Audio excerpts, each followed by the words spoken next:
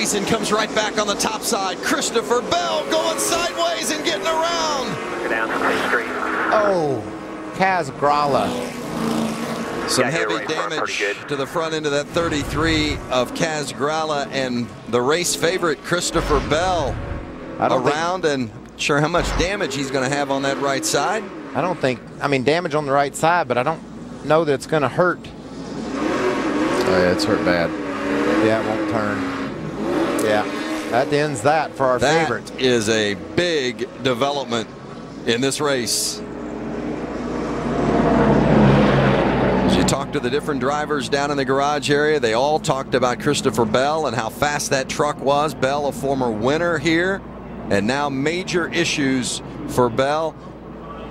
And it's points and championship implication as well for him to be out this early. Yeah, he's done, in my opinion. I don't think that one's going to continue tonight.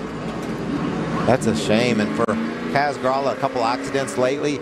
You know, you're riding along behind Christopher Bell. You certainly don't expect him to go around. And the 33 truck for Grala is definitely done. The damaged vehicle policy here at Eldora is different than it normally is. You can go into the garage area and work on your truck. There's no 5-minute clock. So if this team can cut pieces and parts away, he can at least get back out on the track and make some laps. And it just looks like to me, Kevin, that right front suspension is totaled out. Yeah, it looks like the upper control arm's probably bent along with the clip. Bell was running in third place, challenging on the top side, and there you see just got away from him. Just lost it.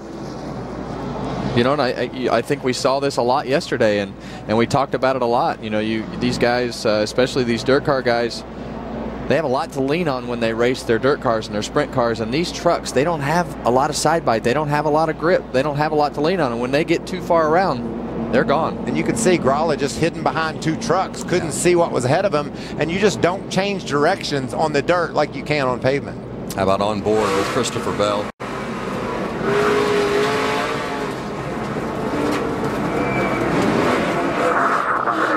Lock it down.